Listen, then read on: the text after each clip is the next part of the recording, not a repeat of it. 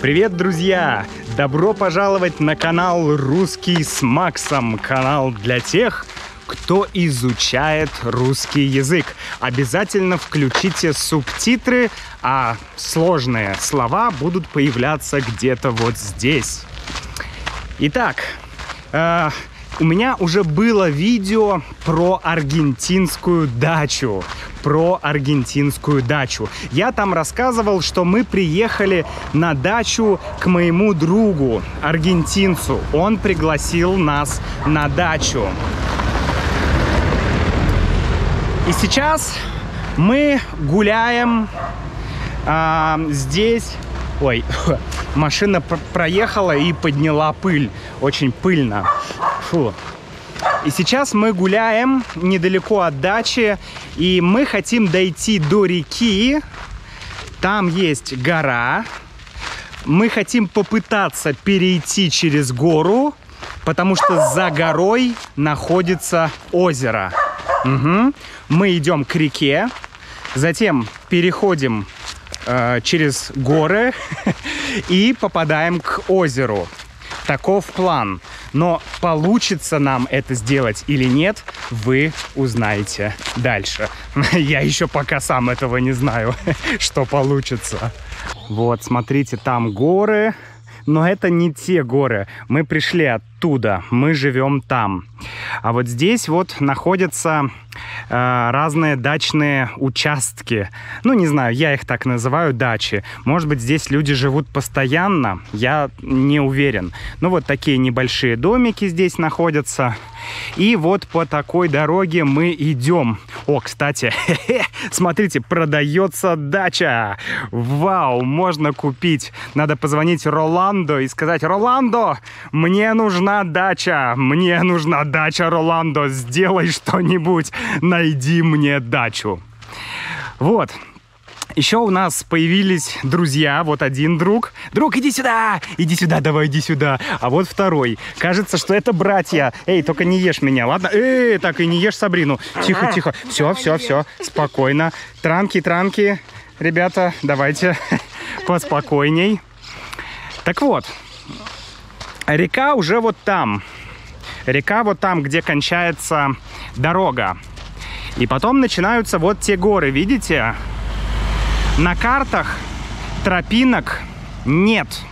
Я не смог найти ни на Google картах, ни на Maps.me я не смог найти тропинки. Однако, когда ты смотришь карту, Google карту, как сказать, вид со спутника, да, то ты видишь какие-то тропы. Поэтому наша задача сейчас дойти до реки и потом попробовать пересечь вот те горы. Увидимся у реки. Мы еще не дошли до реки, но я хочу вам показать вид на эти горы, друзья. Вид на эти горы. Посмотрите, какие прекрасные облака, кучевые облака, такие сочные облака, горы, красота. Вот здесь нужно покупать участок земли и строить дачу. Эй, да! Как вы думаете, дача с Максом прикольно или не прикольно? Если это прикольно, то поставьте лайк этому видео и напишите в комментариях: да, хочу дачу с Максом! Итак, что у нас есть? Горы. Это другие горы. Вот она, наша река. Река сейчас очень мелкая, вот там маленький такая узкая река. А вот эти все пространства, которые река иногда заполняет, да, вот эти вот зеленые луга, это сейчас пастбища. Пастбища для лошадей и для коров. Вот здесь лошади, а вот там коровы. Это сейчас пастбища, то есть те места, где пасутся кони и лошади, то есть те места, где едят лошади и кто там, коровы. Короче, озеро находится с той стороны гор. Я не знаю, где здесь дороги, где здесь тропинки. Мы сейчас будем пытаться понять, что нам делать. Я думаю, что нужно попытаться пройти либо вот здесь, либо вот здесь. Возможно, даже вот там у нас больше шансов. Кажется, что там даже есть какие-то дорожки. Короче, предлагаю пойти туда и исследовать это место. Здесь безумно красиво, ребят, безумно. Посмотрите, просто вау, просто вау. Ой, смотрите, лошади уже гоняются за нашими собаками. Собаки побежали к лошадям, и лошади вон собрались и говорят: это наша территория, уходите вон, собаки. Забавно. Переходим реку. У нас переправа. Нужно перейти реку. Хорошо, что река практически без воды, и поэтому можно просто... Юля, осторожно, здесь глубоко в этой части. Можно просто вот так вот перейти эту реку. Прикольно. Вода достаточно теплая. В Аргентине сейчас середина весны. На улице сегодня 24 градуса, плюс 24. Не очень жарко, нормально. Хотя на солнце жарковато. На солнце жарковато. То есть немного жарко. Но вот мы почти перешли реку. Фантастический вид. Просто вид фантастический. Абсолютно невероятный. И сейчас идем туда к горам, пытаться их пересечь. Но план минимум уже выполнен, но хочется все-таки идти дальше. Самое интересное будет здесь. Потому что здесь песок, а вот здесь уже глина. Такая прям, ну не глина, не знаю, земля. Земля с глиной. Такая черная, плодородная земля. И вот какие здесь луга, какие здесь пастбища. Интересно, что вот это место коров, а там место лошадей. И, видимо, коровы не ходят к лошадям, а лошади не ходят к коровам. Это очень интересно. Итак, мы перешли через реку и перешли через эти пастбища. Прошли через стадо коров. И сейчас идем в сторону гор, вот туда. В сторону гор. Вот здесь я показывал до этого, где мы планируем перейти горы. Давайте попробуем сделать это здесь. Тут так красиво. Сейчас поднялся ветер. Ну, такой не сильный ветер, но все равно поднялся ветер. Это хорошо, потому что стало немножко прохладнее. Пойдемте посмотрим, что там в горах. Так, там вот какая-то территория, здесь забор, и там знак «Не входить». То есть это чья-то частная территория. Вообще в Аргентине ты постоянно видишь частную территорию, заборы. Это, не знаю, везде. Ты едешь вдоль трассы, вдоль гор, и везде будет забор. Вот. Но сейчас посмотрим, если мы сможем дойти до конца этого забора и найти какой-то способ обойти. О, кстати, Юля, смотри, вот там тоже идет тропинка. Вот тут. Может быть, нам стоит там попробовать пройти. Ну, давай дойдем до конца забора. Да, вон там написано «Proibido». Да, «Propriedad privada». Частная собственность. Понятно. В общем, да. Забор этот, кажется, идет до конца. До конца. Да, до самого конца. Так что наш вариант пробовать пройти вот там сверху. Может быть, вот здесь по этой тропе можно обойти. Ну, в общем, вот так. Да, эта тропинка действительно идет куда-то наверх. Я посмотрел на спутнике, видно, что есть такая тропинка. Ну, я не знаю, ведет эта тропа через горы или нет. Или там наверху тоже забор, я не знаю. Но вообще ты чувствуешь себя как будто... Ну, я чувствую себя, как будто бы я в вестерне. В американском вестерне. Потому что, ну, вот такая природа, какие-то низкие деревья, мало растительности, песок, камни, солнце жарит. Еще кактусы. Где-то я тут видел кактусы. Вот. Сейчас покажу вам местные кактусы. Так, вот они. Вот они. Местные кактусы. Не знаю, что это за кактусы, но это, конечно, какие тут колючие растения. Вообще, очень опасные растения. Посмотрите, какие шипы. Какие огромные шипы. Просто безумие. И какая здесь опасность может быть? Я знаю, что в Аргентине точно есть... опять ветер поднялся. Поговорим попозже тогда об этом. Мы идем по этой тропе. Идем медленно. Потому что вся тропа покрыта вот такими камнями. Ну и потому что у Юли Сабрина спит. Сабрина пока спит. Сабрина пропустила, половину похода. Мы потом будем с Юлей меняться. Я возьму Сабрину. Но пока Юля несет Сабрину. И поэтому мы потихоньку двигаемся вверх. Идея в том, что раз есть какая-то тропа, то тропа должна куда-то привести. Надеюсь, что не к забору. Но это неизвестно. Поэтому идем и смотрим. Я начал говорить про опасности. И, из опасностей здесь я знаю, что есть змеи. Змеи есть везде на самом деле. Здесь еще есть скорпионы. Скорпионы есть двух видов.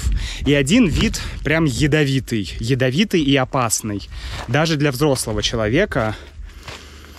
То есть это не обязательно ты умрешь, это не стопроцентная смерть, но это опасность. Поэтому мы идем аккуратно, смотрим под ноги, смотрим вперед, чтобы не наступить на змею или на скорпиона. Я вообще никогда в жизни не видел скорпионов, поэтому я даже не могу представить, как они двигаются, быстро они двигаются, медленно они двигаются. Но, надеюсь, и не узнаю. Надеюсь, что я их смогу увидеть только где-нибудь, не знаю, в зоопарке. Я не люблю зоопарки, ладно. Красиво, правда?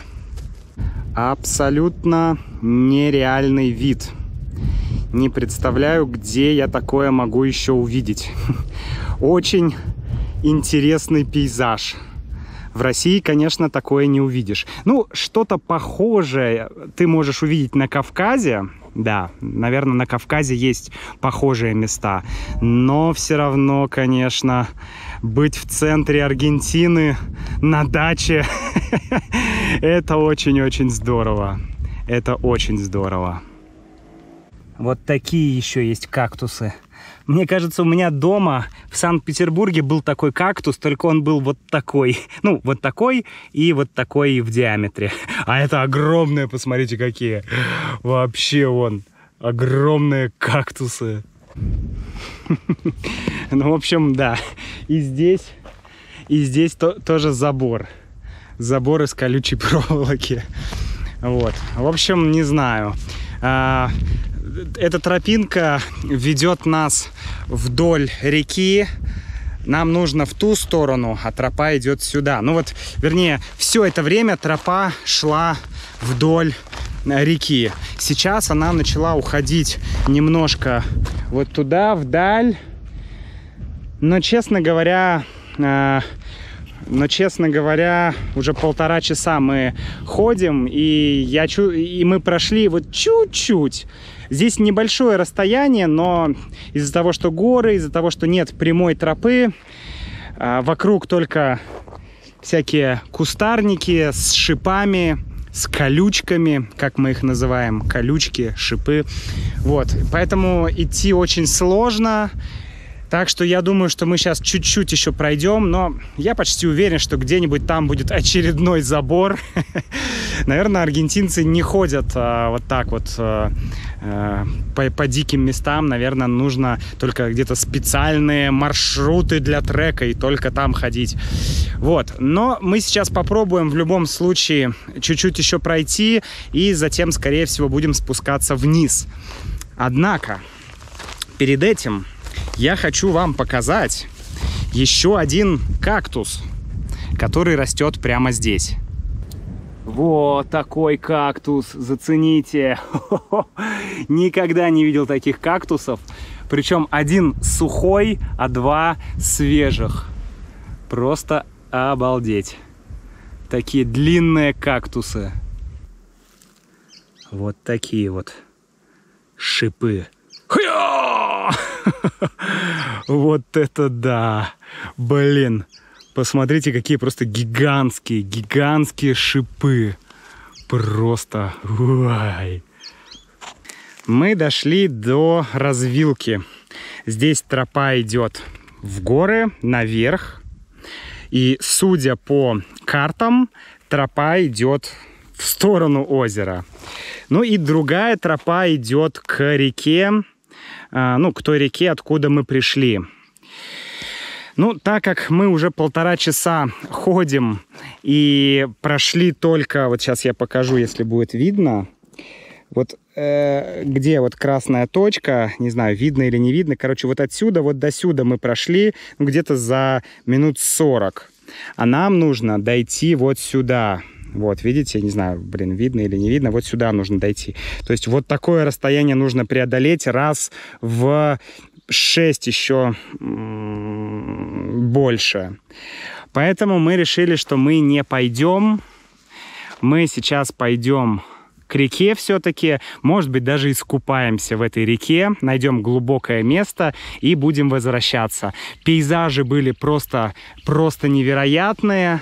Дорожка была интересная, кактусы были красивые.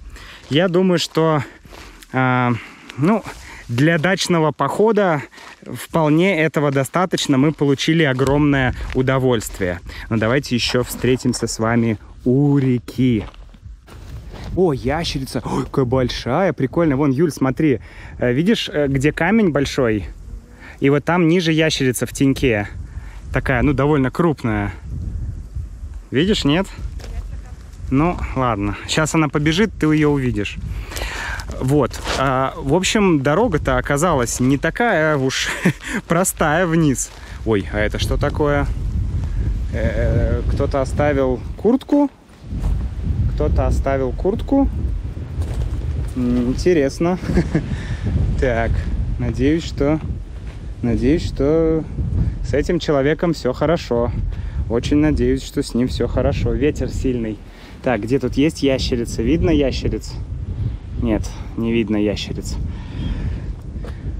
В общем, да, спуск-то нетривиальный. Что ж, непонятно, можно будет тут спуститься или нет. Потому что вот тропа идет такая очень крутая. Поэтому я хочу попробовать первый спуститься по этой тропе, чтобы понять, ну, есть ли тут спуск, есть ли дальше там спуск. Опа! Вот. Ну, на самом деле, для меня, конечно, здесь спуститься не проблема. Я обычно хорошо ползаю и лазаю, и прыгаю по камням. Но нужно, чтобы Юля с Сабриной тоже могли пройти. Ну, или я могу взять Сабрину. Но, в общем, чтобы это было не опасно. Короче, задача — это не рисковать. Не рисковать, так еще. О, стрёмно. Так, ладно. Ну, здесь, в принципе, идти не так тяжело. Сейчас посмотрим. Так, колючки. Ну, колючки — это не страшно. Так. Ну, пока все более-менее проходимо. Пока все более-менее проходимо. Да и в принципе нормально. Я думаю, что дальше тоже все будет хорошо. Ну, давайте пройдем еще чуть-чуть, чтобы убедиться, что там потом нет какого-то резкого обрыва.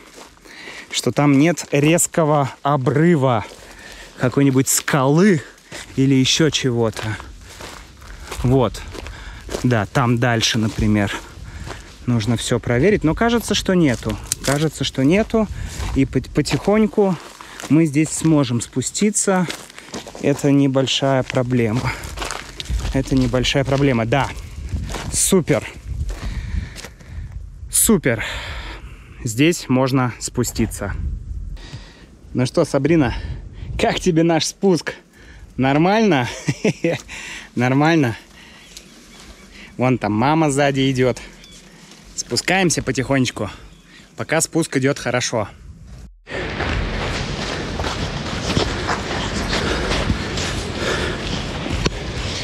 Короче, блин, песчаная буря. Реально хорошо, что мы не пошли в горы. Просто за 20 минут небо было чистое. А сейчас вот такая вот дичь. Вот это нахрен просто... Что? Просто жесть. Что? Надо успеть добежать до дома. Потому что прям сильный ветер. И звук такой, блин. Черт. Юля, пойдем скорее. Блин, может реально у этих людей попроситься здесь остановиться.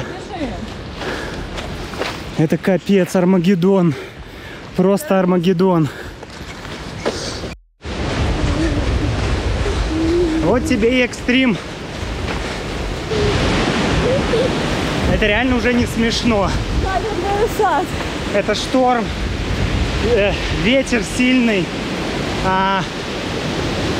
песок.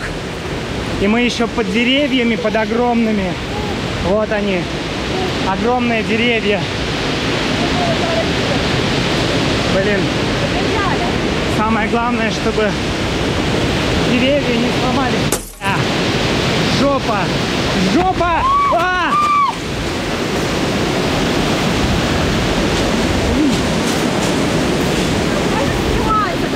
Да все, да я не снимаю уже, Юля. Фу, это дичь. Это просто дичь. Там как раз высокие деревья были. Начался сильный порыв ветра. И просто я смотрю наверх, и вниз летят, ну, огромные бревна, куски деревьев. Фу, жесть. Мы почти дошли. Самое главное, что здесь уже нет крупных деревьев над нами. Ну вот, такие куски. Вот. В общем, еще порыв. Все, друзья, берегите себя, берегите своих родных и близких. Пока, да? Скажи, а мне-то вообще как весело. Я еще пока не чувствую опасность.